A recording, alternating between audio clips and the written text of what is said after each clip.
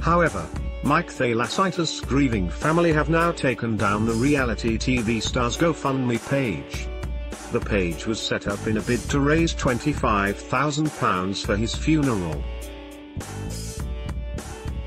The Love Island star's heartbroken family have been hit with double costs following Mike's grandmother dying just days before Mike took his own life. Set up over the weekend, the page had already received a total of £4,815 in just one day after 170 pledged to help.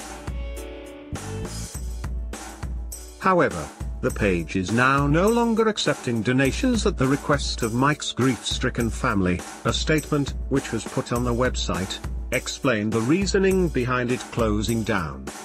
The page read, "Thank you all for your generous donations thus far. I have spoken with Mike's family, and while they are grateful for all of the support his friends have given, they have asked to close the GoFundMe at this time.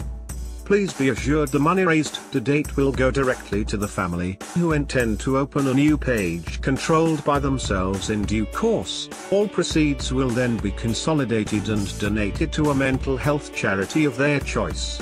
While this particular page was created by his close friends, they are concerned that fraudulent accounts could be activated by strangers using their name.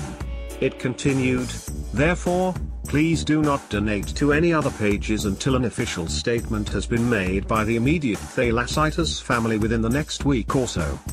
The celeb's go-dating star was found dead in a woodland he used to visit as a child near his home. Reports stated the 26-year-old was dealing with spiraling debts and was grieving for his nan, who recently coupled with his best friend Danny Cutts, who passed away on Christmas Eve.